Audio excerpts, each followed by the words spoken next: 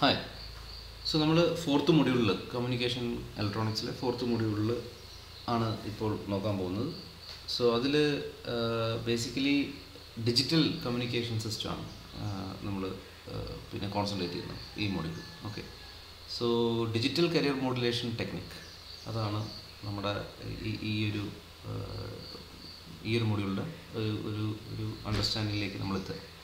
Okay, so basically ഇവിടെ എന്താണെന്ന് വെച്ച് കഴിഞ്ഞാൽ കഴിഞ്ഞ മോഡുലേഷൻസിലൊക്കെ നമ്മൾ കണ്ടത് ദി മോഡുലേറ്റിംഗ് സിഗ്നൽ, അതായത് നമ്മുടെ ഇൻഫർമേഷൻ സിഗ്നൽ എന്ന് പറയുന്നത് അനലോഗ് സിഗ്നൽസ് ആയിരുന്നു അല്ലേ.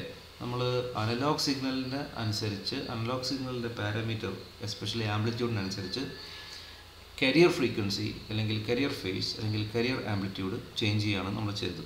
അതിപ്പോൾ career could be analogue or digital, ഇതാണ് നമ്മൾ കണ്ടത്. Career could be both anything.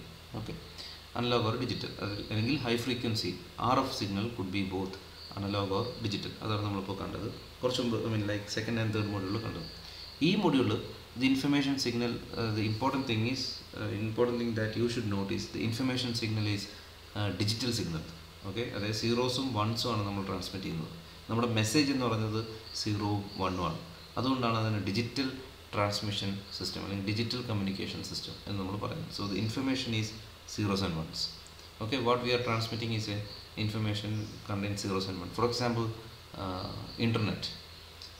Okay, so where the computer will transfer the information as zeros and ones. Best example ആണ് ഇത്. അതേപോലെ mobile communication. For example, text. You are texting a message, so it actually digitizes inside your equipment and then transmits as a digital signal. So the best example will be internet. So where the computer works with the digital like zeros and ones. അതേ ഇത് zeros and ones തന്നെയാണ് നമ്മൾ transmit ചെയ്യുന്നത്.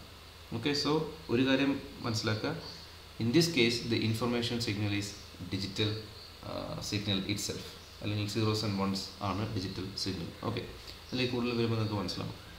ഇനി ഇതിൻ്റെ block ഡയഗ്രാമാണ് ഇപ്പോൾ കണ്ടിരിക്കുന്നത്. How digital communication system, digital transmission works എന്നുള്ളതാണ്. So you have a source with the digital information, digital signal, and then first step is you need to do a unlock. So this is like ഇവിടെ നിന്നാണ് actually start ചെയ്യുന്നത് digital transmission എന്ന് പറയുന്നത്. So this is anyway analogue ആയിരിക്കും. നമ്മുടെ what ever it may be, A human cannot do A digital signalling.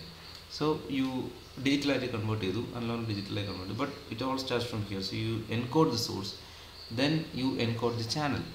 കാരണം ചാനലും സോഴ്സും ഇവിടെ എന്താണ്, ഡിജിറ്റലാണ്. തേർഡ് മോഡലിൽ നമ്മൾ ചാനൽ അല്ലെങ്കിൽ നമ്മുടെ ലൈക്ക് നമ്മുടെ ഹൈ ഫ്രീക്വൻസി സിഗ്നലാണ് നമ്മൾ പൾസ്ഡ് ആയിരുന്നു. But in this case both the source and the career അല്ലെങ്കിൽ ചാനലിലൂടെ നമ്മൾ കടത്തിവിടുന്ന രണ്ടും എൻകോഡ് ചെയ്യണം, അല്ലെങ്കിൽ രണ്ടും കോഡ് ചെയ്യണം. Okay, and then you modulate that in to digital modulator and then to DA converter. So this is like optional. ഈ digital to analogue ആയിട്ട് കൺവേർട്ട് ചെയ്യുന്ന ഓപ്ഷനാണ്. നിങ്ങൾക്ക് ഡിജിറ്റലായിട്ട് തന്നെ ട്രാൻസ്മിറ്റ് ചെയ്യാം. Anyway you need A digital modulator for that. Okay, so once digital modulate ചെയ്ത് കഴിഞ്ഞാൽ ചാനലിലേക്ക് നമ്മൾ കടത്തിവിടണം. Channel could be A wired or A microwave source or anything. Okay, but the transmitted signal will be analogue, also digitised signal also. Okay, then ഇത് നേരെ നമ്മൾ for example optical fibre communication, അതിൽ actually നമ്മൾ pulses of light ആണ്. So this pulses of light indicates digital information അല്ലേ. So അവിടുത്തെ കേസിൽ ഒരു D2A കൺവേർട്ടറിൻ്റെ ആവശ്യമില്ല. Okay, fine. Then you have the channel, it could be as I said optical fibre line also.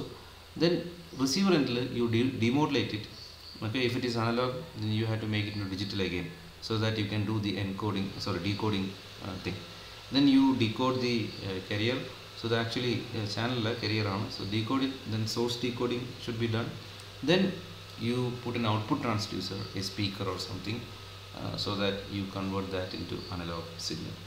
So this is how it works. So anyway ഈ ഒരു രണ്ട് part ഒഴിവാക്കിയാൽ, transducers ഒഴിവാക്കിയാൽ ബാക്കിയുള്ള പാർട്ടാണ് actual digital transmission block diagram എന്ന് പറയുന്നത്. So you have series of encoders, you have digital modulators, channel, then digital demodulator, then series of decoders, and then you get the signal back. Okay, so ഇതാണ് ഒരു digital communication സിസ്റ്റത്തിൻ്റെ ഒരു block diagram എന്ന് പറയുന്നത്. Okay, So before going to different techniques, so this is a vital basic information that we need to keep in our mind. Digital കമ്മ്യൂണിക്കേഷന് നമ്മൾ എടുക്കുമ്പോൾ ഈ രണ്ട് കാര്യങ്ങൾ നമുക്ക് ഒഴിവാക്കാൻ കഴിയും. നിങ്ങൾ കേട്ടിട്ടുണ്ടാവും board rate and bit rate. Okay, so അതിനു മുമ്പ് ഇത് ഇൻഫർമേഷൻ കപ്പാസിറ്റിയിൽ വരുന്നൊരു ഇതാണ്. So information കപ്പാസിറ്റിയിൽ how much information A channel can handle. ഒരു സിംഗിൾ ചാനലിന് എത്രത്തോളം ഇൻഫർമേഷൻ, ഒരു യൂണിറ്റ് ടൈമിൽ എത്രത്തോളം ഇൻഫർമേഷൻ ഹാൻഡിൽ ചെയ്യാൻ പറ്റും എന്നുള്ളതാണ് ഇൻഫർമേഷൻ കപ്പാസിറ്റി കൊണ്ട് ഉദ്ദേശിക്കുന്നത്.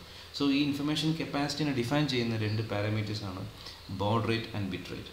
സോ ബിറ്റ് റേറ്റ് നിങ്ങൾക്കറിയാം, how many bits per second, ഒരു സെക്കൻഡിൽ എത്ര ബിറ്റ് ട്രാൻസ്മിറ്റ് ചെയ്യാൻ പറ്റും. So board is how many times A signal changes per second, ഒരു സെക്കൻഡിൽ എത്ര വട്ടം സിഗ്നൽ ചേഞ്ച് ചെയ്യുന്നുണ്ട് എന്നുള്ളതാണ് ബോഡ് റേറ്റ്. കാരണം ഓരോ ചേഞ്ചിലും ഓരോ ഇൻഫർമേഷനാണ്. ഈ ഡയഗ്രാമത്തിൽ വളരെ വ്യക്തമാണ്. So bit rate is here the board is 10, see 10 pulses are there. Okay, so the body is 10 and bit rate is 10 because each information pulse is indicated by 1 bit. So we have total 10 bits per second and body is 10. In this case ivideyum changes 10 aanu. Okay, you count each 10 pulses, you have 10 pulses but at different levels.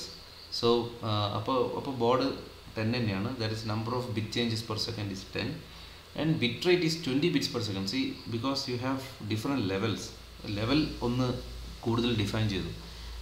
you indicate a single level using 2 bits. So അങ്ങനെ നോക്കുമ്പോൾ it's like 20 bits per second. So ഇത് രണ്ടും കൂടി combine ചെയ്തിട്ടാണ് information capacity of A channel define ചെയ്യുന്നത്. Okay, so you define N information capacity of A channel using these two parameters, baud rate and bit rate.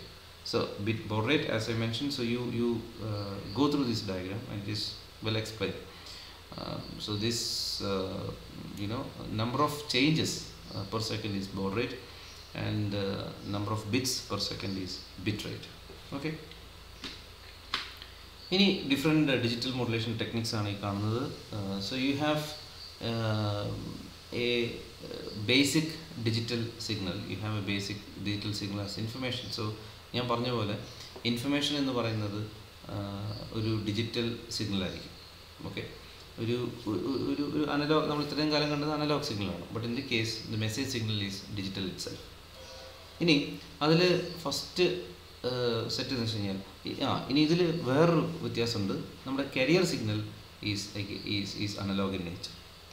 Okay, so it is like ശരിക്കും മനസ്സിലാക്കണം, digital modulation ടെക്നിക്കിൽ information signal is digital in nature and career is analogue in nature. ഈ രണ്ട് കാര്യങ്ങൾ മനസ്സിലാക്കുക. അതായത് high frequency signal is analogue in nature. ഇനി first ടെക്നിക്കാണ് amplitude shift keying. വളരെ simple പിന്നെ ടെക്നിക്സാണ്, നിങ്ങളൊന്ന് മനസ്സിലാക്കിയാൽ മാത്രം മതി. So you actually what is done here is, as you can see in the figure, ഈ ഡിജിറ്റൽ ഇൻഫർമേഷൻ്റെ സീറോസിനും വൺസിനും അനുസരിച്ച് the amplitude of the career is modulated. See, as you can see here, 1 you have some amplitude and for 0 you have different amplitude. So ഇതിനാണ് നമ്മൾ amplitude shift keying എന്ന് പറയുന്നത്. Amplitude shift keying, ASK. So first technique, on the basis of 1 and 0, the amplitude of the carrier signal, നമ്മുടെ AM കണ്ട പോലെ തന്നെ AMൻ്റെ കേസിൽ modulating signal is analogue in nature. Both carrier and modulating signal are analog in nature. But in the case modulating signal അല്ലെങ്കിൽ digital അല്ലെങ്കിൽ information signal is digital in nature. അത്രയുള്ള വ്യത്യാസം. So 1 ഒരു ആംപ്ലിറ്റ്യൂഡ് ആയിരിക്കും, 0 വേറെ ആംപ്ലിറ്റ്യൂഡ് ആയിരിക്കും. So it is known as amplitude shift keying. Okay, next one is frequency shift keying. നിങ്ങൾക്ക് ഇപ്പോൾ മനസ്സിലായിട്ടുണ്ടാവും, 1 ഒരു ഫ്രീക്വൻസിയും 0 വേറെ ഫ്രീക്വൻസി ആയിരിക്കും. Okay, so this method is little അത്ര കോംപ്ലക്സ് അല്ല, വളരെ പിന്നെ complexity in the case of theoretical side is very simple. Okay, so 1 ഒരു frequency say high frequency and 0 low frequency. See, 1 high frequency, 0. So the frequency is getting shifted. So frequency, so you call that as a frequency shift keying technique. Okay, so the frequency is getting shifted. Now comes phase shift keying. So the phase for 1 is like ഒരു ഫേസിലായിരിക്കും start ചെയ്യുക, അല്ലെങ്കിൽ ഒരു ഫേസിലായിരിക്കും signal ഉണ്ടാവുക. 0 different face ആയിരിക്കും. Say you can see 180 degree shift four 0. So 0 ഉം 1 തമ്മിൽ ഒരു 180 degree phase shift ഉണ്ടാവും എന്തിൽ, കരിയർ സിഗ്നലിൽ. So this is known as phase shift keying. Okay, ഒന്നും കൂടി പറയാം. ഡിജിറ്റൽ മോഡുലേഷൻ ടെക്നിക്കിൽ ഇൻപുട്ട് എന്ന് പറയുന്നത് അല്ലെങ്കിൽ അനലോഗ് സിഗ്നൽ അല്ലെങ്കിൽ നമ്മുടെ മെസ്സേജ് സിഗ്നൽ എന്ന് പറയുന്നത് ഡിജിറ്റൽ പൾസസ് ആയിരിക്കും. കരിയർ സിഗ്നൽ എന്ന് പറയുന്നത് പിന്നെ ലൈക്ക് അനലോഗ് സിഗ്നൽ തന്നെ ആയിരിക്കും. സോ അങ്ങനെയാണെങ്കിൽ ഈ കരിയറിലാണ് ചേഞ്ചസ് വരിക in accordance to the digital information അല്ലെങ്കിൽ digital പൾസസിനനുസരിച്ച്. So this is known as, the first one is known as amplitude shift keying, and where the amplitude is assigned for one amplitude is assigned for 1 and another amplitude is assigned for 0. Frequency shift keying ആണെങ്കിൽ frequency one frequency for 1 and another frequency for 0. Phase ആണെങ്കിൽ one phase for 1, I mean information 1 and another phase for information 0.